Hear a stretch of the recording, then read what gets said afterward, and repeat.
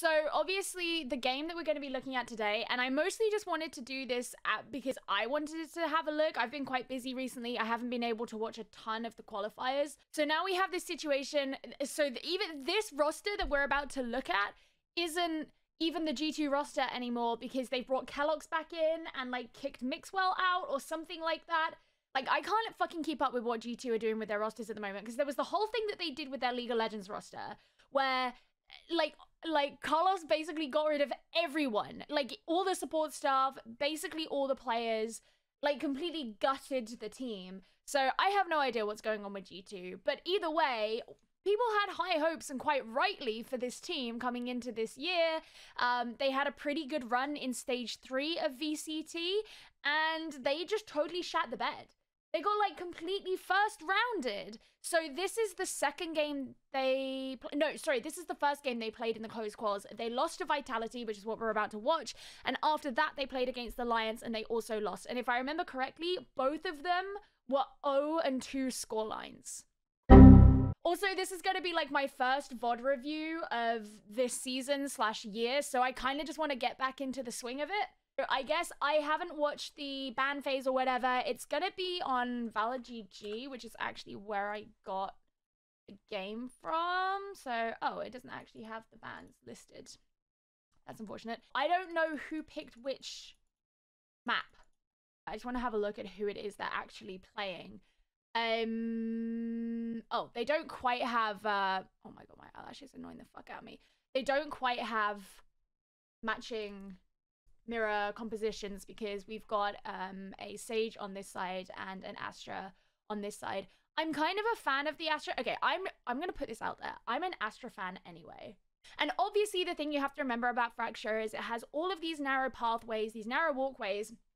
You want to be looking for those kinds of agents who can very easily cut those off. So with her stars, great. Also, I'm a huge fan of Breach on this map. I love Breach anyway. Breach Haven, Breach Split, fucking Breach Fracture. Give me Breach. Obviously that Viper's wall is gonna like push all of these attackers down towards A. Now this is kind of being like, you only got one person who's watching onto this angle. And Shadow's trying to clear out the site itself, so they just want to rush straight in, which kind of makes sense. It's an eco, but this is the thing here, right? It's like, you have this one player. You have this one player here who's watching onto the angle. I never fucking remember the callouts for this map, but coming down from Dish, right? Watching onto this angle up onto the higher ledge. Because down here, Astra was actually doing like a flank watch. So she wasn't actually watching onto the site itself, which is an interesting thing in my opinion, because over here, where you've got, they put a defensive Viper's wall up to stop people coming down onto the B side, or at least to make it harder. Now, the idea then, especially on an eco, you're probably not going to, like, push through that kind of thing. So, okay, you're sending them down towards A. You should really be expecting them to come from there. Now, I understand having a flank watch. I think this is a good position. You can still have the flank watch while also watching this angle. But because you only had this one person and their line of sight has been immediately cut off, that is such an easy way for Vitality to engage directly onto the site. Especially as they knew that they'd cleared the A site. There was no one there, but they'd cleared the A site using the Breach utility straight away. They used that Aftershock immediately. Just an eco, and you want to be going for like quite aggressive pushes, but I think that's why it sort of confuses me a little bit that they didn't keep as many eyes as they could. Because now you've got G2 who are pushed way further up, like closer to the site, right? And they're all stacking up, ready for the Vitality players. They want to kind of swarm them, but I feel like prevention is always better than cure. And great, here, so like this exact angle, which is what the Astra was trying to hold in the first place, actually just gets held by Kadavra. Now, they've cleared them. Great couple of last shots from Brahms there. He also wasn't touched that much, so for most of the round, he was just chilling out up here. And they knew he was there. Like, we saw Mixwell try to take a couple shots, but then they needed to clear out this area. Is it Avova who's playing on Astra? Yeah. So I want to see, because he's in the same position now. So same wall. The attackers are actually going to contest the wall.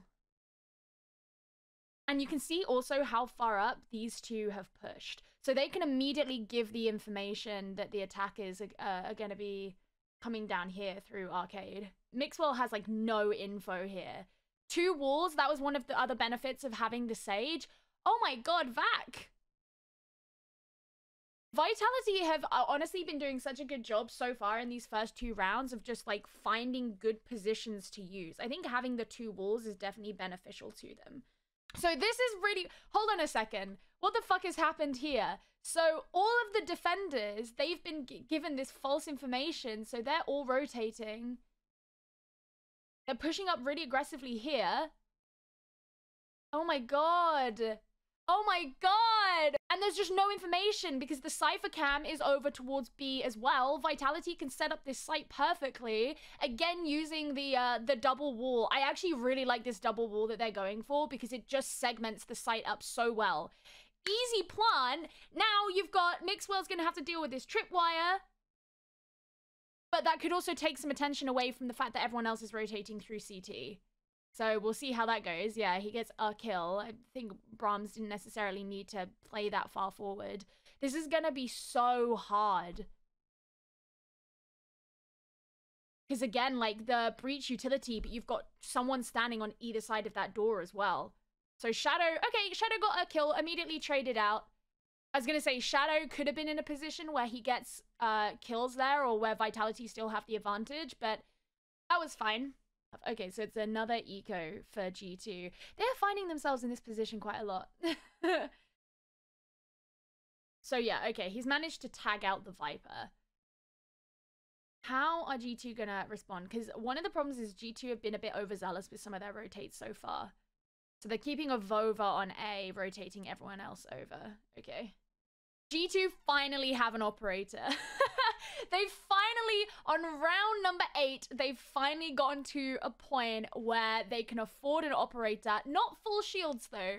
They can afford an operator. Now the question here is like, what are they, like, are they going to flank? Are they going to stay on A? Are they going to go through CT? Because they know that there are people playing in T. They know there's going to be that tripwire, so they can't directly flank.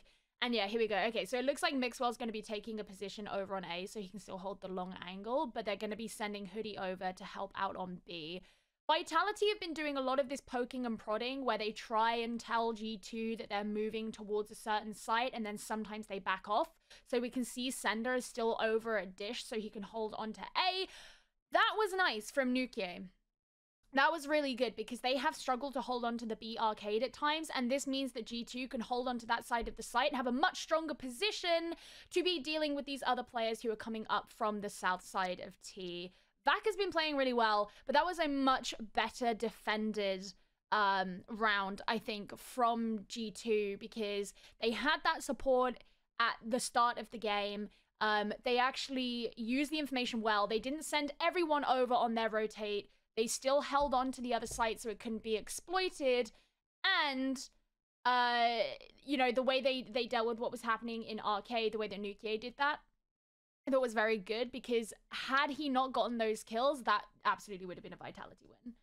Get to keep the op. So this is actually, like, probably going to be the first time that G2 start to put money in the bank because they're not having to replenish what they've lost in a round. Because obviously, had they lost the operator in that round, that's like 5,000 credits gone, right? So they can actually start to save a little bit. I do like that they've changed what side they put their defending Viper's Pit on though, because most of the Vitality attacks have been from that north side. Also, Hoodie, this is brave. I was like, okay, it's one thing to use the barrier orb to your advantage, because we spoke a little bit earlier about how Vitality have done a great job at cutting the sites in half, using both a Viper's Wall and a barrier orb in like the same space. So for him to be like, right, well, I'm not letting you cut off my line of sight. I'm going to have all of the line of sight, but like then be facing 3 players. That's so brave. I also want to point out as well is that this is the second time now that Vitality have used their Viper's Pit the same round that G2 have used theirs. So it's like they get to a point where they feel they obviously have like an advantage because they're they've picked a site. They know that G2 have already used their Viper's Pit elsewhere. And then they're using it against something that's like not necessarily got a counter. Now, great, G2 actually completed or won that round. So the Viper's Pit, here we go. And this is actually a 1 versus 3. Yeah, I wasn't even paying enough attention at this point. I was too busy talking. A 1 versus 3 here. Nukia's been having a really strong couple of rounds. And I think you can... I mean, that was actually, so that was really unfortunate for Shadow, just because like the position that he was in a really good spot for Nukie.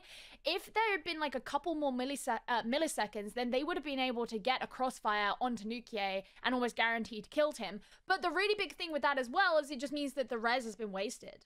So that res that we spoke about at the beginning of the game of being such a valuable ult and something that G2 don't have themselves because they brought an Astra instead of a Sage, that res is gone.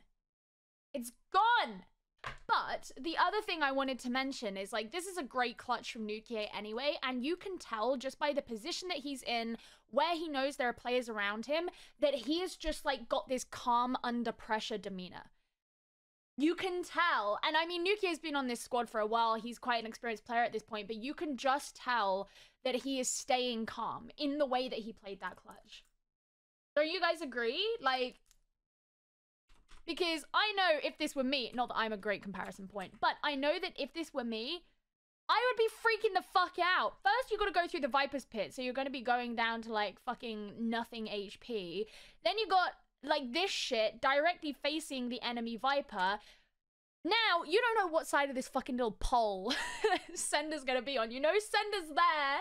You know Sender's there, but you don't know what side of the pole he's gonna be on, and you know that you've got someone off to your right. Now, you don't need to worry so much because the barrier orb is still up, but you also, likelihood is, you know that they have res because someone's gonna be tracking the ults. So you need to get rid of the guy's sky quickly. You hear the res go off. While he's turning to shoot Shadow, that would be so easy for I say so easy, but like it'd be a huge opportunity for Sender to then take advantage of the fact that Nukie's back is to him. Immediately turns back, gets the fucking kill, and then lands it on Vac. And Vac has been a fucking machine in this game so far anyway. So Nukie is a beast. And the fact he dropped the gun to pick up the one in front of him, like, I wish I had that kind of composure. Like, that is peak composure, and I don't have that in any part of my life. I'd never have thought to pick up that gun. I would have been like hitting R, because hitting R is like my tick in games anyway. I would have been hitting R. By the way, that is becoming a problem in League of Legends. The more I play League of Legends and just waste my ult because I accidentally hit R is actually ridiculous. This is an interesting idea from Vitality here. So they've decided that they're going to commit to this upward defense where they're going to get quite aggressive. I like that they're sending Nukie over, so they're going to actually have 4 people coming in from here. They've also set up all their Cypher utility on the site here, so they can actually still...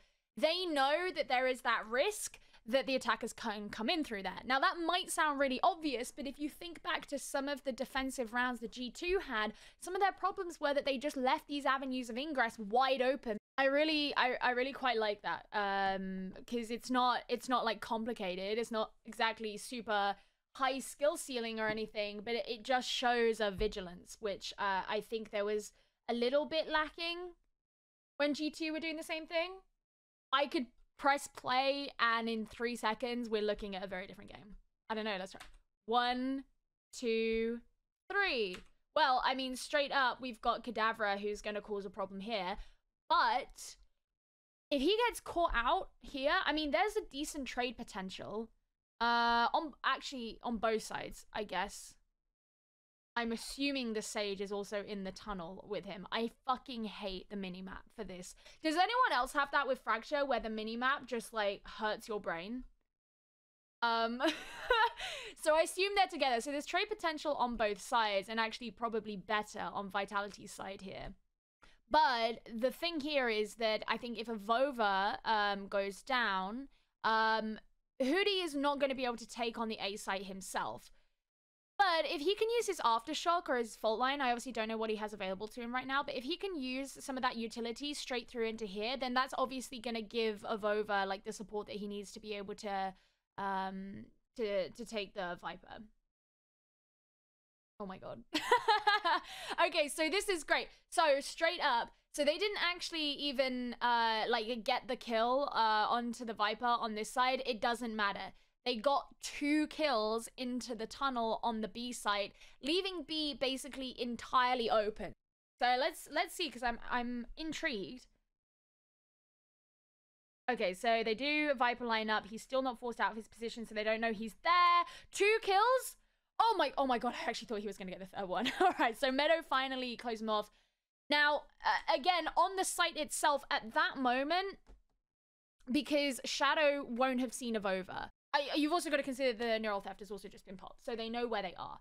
We will see how aggressive Vitality play, because you can see Sender looks like he's about to step out. Because I was going to say, if they play a bit cautiously just for a second or so, it's going to give Avova the time to get in position.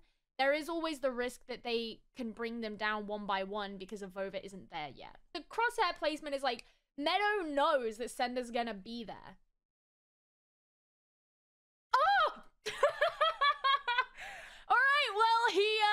That's not what happened. So, yeah, so that was what I was just saying, is there's always the chance that because Sender is playing aggressively, he can get the kill onto Meadow before Avova has the chance to get in position, and then they do it systematically. This is how far we have on a plant right now.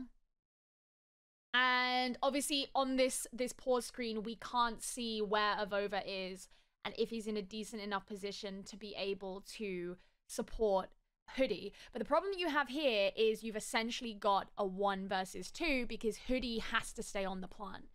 He could come off of it. They have, you know what? They have a ton of time. They have time to come off of it. That may be what has to happen to provide that support, because if Avova gets picked off here, Hoodie is in a really hard position. Because it's either like, I plant and know that I can just die while I'm planting, or I'm just like in a 1 versus 2 anyway. Okay, let's see what happens here. So he's still planting. Okay, so yeah, they've decided to keep doing that. Good shot as well, because Sender actually had his crosshair in the exact right position, so that was just a faster reaction time. Now, Brahms versus Avova. Who do we think is going to get this? Because Avova's going to have to really step out. Like, he needs that line of sight. He hasn't got him caught in the gravity well. That was so tragic. Look at that. Look at that. He knows that he's not going to be able to see him before he can reach the spike. So Brahms gets there just fast enough and doesn't get sucked into the grav well. So Avova has to step out now. He has no choice, and he doesn't know where Brahms is.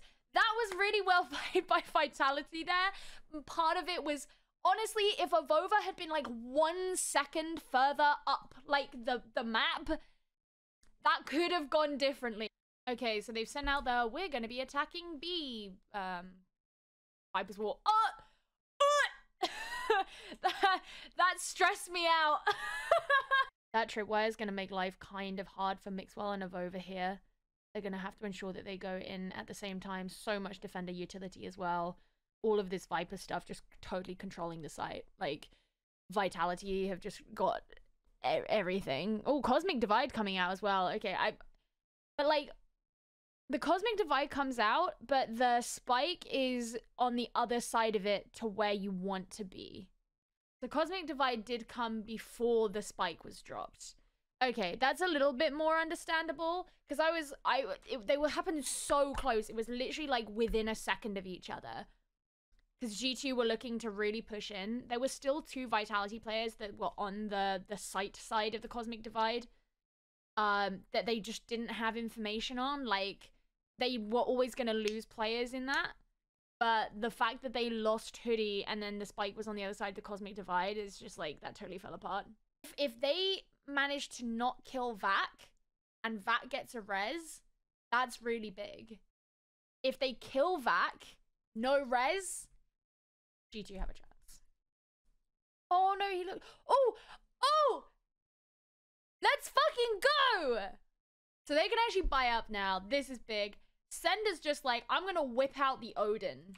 Oh my god. Sender is just gonna like lock it down, I guess, on A. He's got like everything with him. He's got Odin in hand, tripwire and camera around him. He's fucking ready. He's a one-man machine.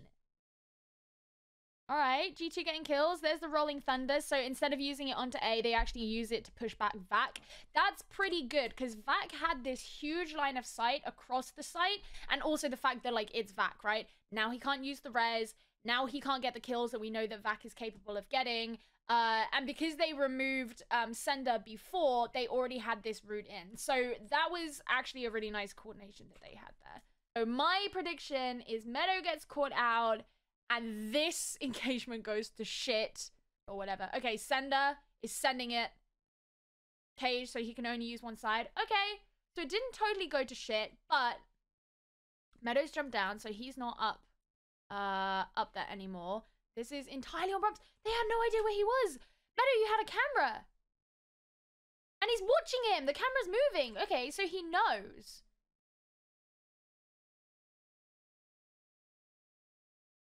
What? That was so bizarre. Okay, so again, in theory, this should go to absolute shit for Brahms, because the second that he passes this cosmic divide,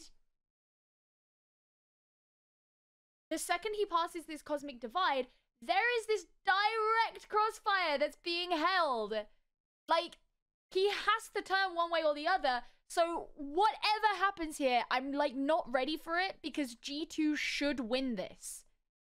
What is gonna go wrong? I'm actually scared. Okay, Cosmic Divide is down.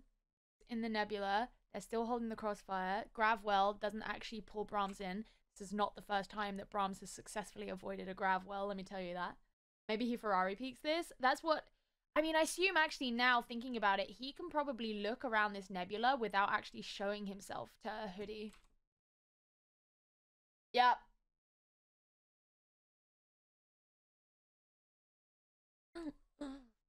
So I guess the fact that the Cosmic Divide went down meant that he actually didn't have to cross it. If that Nebula had been a tiny bit over, and I'm just gonna like put this out there.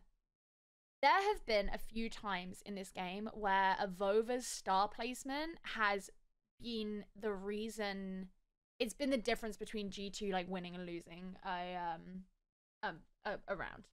I don't know what the fuck Meadow was doing either. That, like, Meadow knew that he was coming! I don't get it, dude! I don't get it. I do not get it. Unless he was, like, looking on the camera, happened to, like, look over Brahms and just miss him. But there's no way that's the case. He knew